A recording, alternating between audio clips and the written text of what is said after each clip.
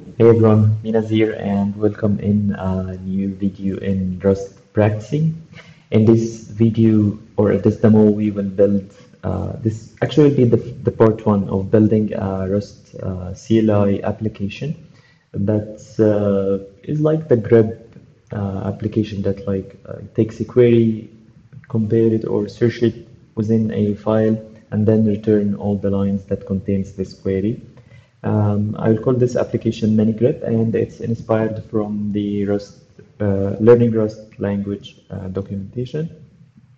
And also I will discuss a cool approach I'm using to build this application or to develop this application.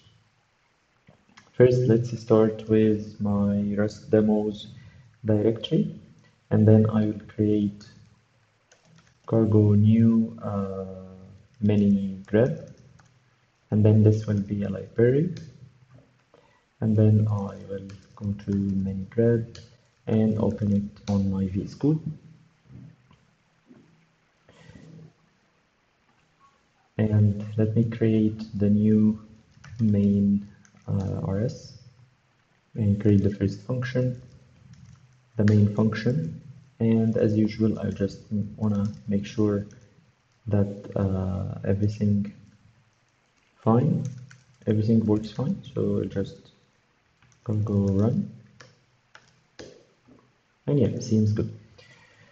So the approach I'm gonna build the approach I'm gonna use to develop this application this time, it was inspired from the PrimeTime YouTube channel. I will link the channel and the video I watched and inspired me to do this. And simply, it's like build everything you want to build to solve this problem in one big chunk or in one go.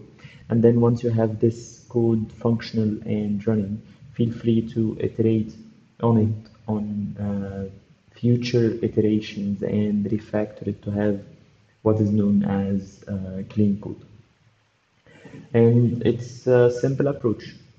Fix the problem, solve it, have your code running. This will help you understand the problem better. And then once you have this code up and running, feel free to refactor it towards a cleaner code. And I'll start with a simple to-do list for this application. And what I want to do is I want to accept arguments. So I want to accept arguments from the terminal. Once I accepted the arguments, I want to define the file path for searching and the query. And once I have those as well, I want to open and read the file using the file path and query the file, and finally print the results. As simple as this. So my code, or the code that we are going to develop together now, will solve this problem in this order. Let's start with the first thing is accepting arguments. To accept arguments, I will define a new variable arguments. And for this I will use the, let me see here, args, and args coming from the standard library in args, as you can see here. And then args I'm gonna collect, and because you want to collect, you need to annotate the type of the collection you want. So here I want a collection of type vector and a string. So that's it. Now you are accepting arguments from the terminal. Just to make sure that everything works and to test this up, so for argument in arguments, I'll just print all the arguments.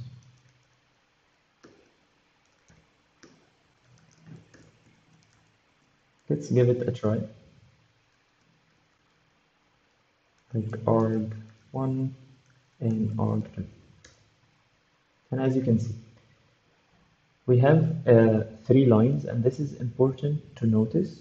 So because we will need this a little bit in this tutorial. So the first one will be always the source of the process or the call. So it's the application itself. So this place will be always blocked for this information.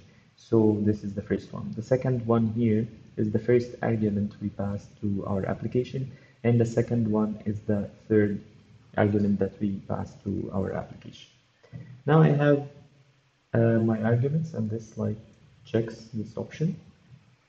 So I have now I'm accepting arguments. Once I accepted the arguments, I need to move to the next step, which is defining the file path and the query. So I let like a file path of equal, it will be of type string. I think I believe it will be a reference, string reference to a string, and then it will accept like arguments. As I mentioned, 0 will be always the instantiator or the process, then I'll take the 1.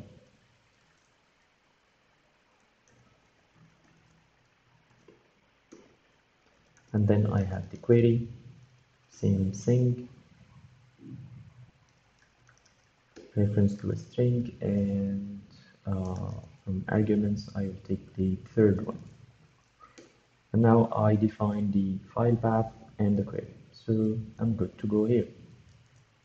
As you can see, we are moving forward to solve the problem as fast as we can with the less code we can. And we don't care about like code style, design, architecture, or anything. We're just moving forward to solve this problem as a proof of concept, and then we will just iterate on it and then refactor it later in different parts. So open and read file using file. Okay. Now I need to open the file, so I will set let contents of the file equal. I need a file system, so like that. Read to string. I will read what? I will read like the file path, and because this is returning a result object, I'll just use unwrap in case it couldn't open the file or like have throw an error. So I just use unwrap to return the file handler or path. And now I have the contents.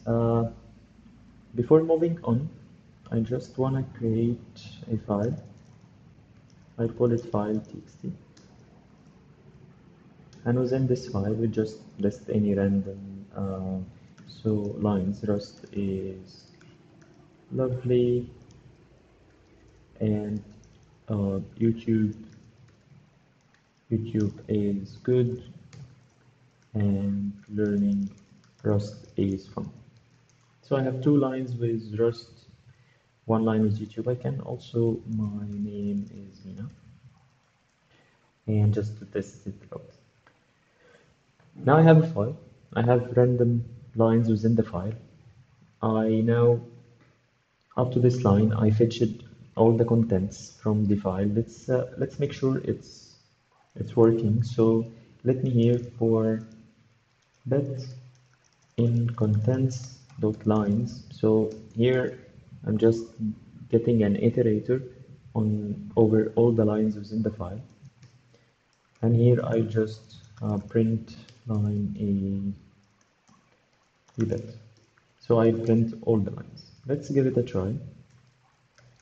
Cargo run, and this is a separator, and then I'll pass it the first argument. From my point of view, it's text, and I don't care about the word because it will return everything. And as you can see, it read all the lines and printed out here. So, and this marks this task as done. Moving forward, I need to query the file. So I have the query, and then I have the file contents. I need to query that. So this is straightforward. I'll just rename this to line. I also need a container to store the results. So let mutable results, and this of type vector and string letters equals vector. I'll instantiate a new empty one, And then for line, so it's very simple. I'll say like if line, I'll use the helper function contains. If line contains query, if the line in I'm checking now contains the string I'm looking for, just get the results and push this line to it. And that's it. And then at the end of the day, I want to just print results, or I can say like search results. I want it pretty print, so I'll just use, and here pass it the whole vector. And now let's give it a try. Now I'm looking for maybe the word Mina in the file. Yes, just one result, one line. My name is Mina. Let me look for Rust, the word Rust. And now, yeah, Rust is lovely. Learning Rust is fun. Finally, let me look for YouTube, which is also one. YouTube is good. And reaching here, Marcus as well. This is done. This is done. So this is the reaching this point. This is the end of this first tutorial, or the part one of this tutorial, or building this application. And we touched on accepting arguments and opening file. The next parts we will touch on refactoring and why we are refactoring, and then having a better code structure, a better error handling, and moving on. I think this application might end in 2 to 3 different parts. I hope it adds value to you. And as I mentioned before in my previous videos, I'm still learning Rust, and I'm learning through practicing and teaching others. I'm open to feedback and questions, and I'm sure there are different resolutions and maybe better resolutions than the one I'm doing. So don't hesitate to send it my way. I love to learn, and I love to scale up. Thanks for your time. I hope you enjoyed it and it add value to you. See you in the part 2 of this tutorial, and have a good day. Bye bye.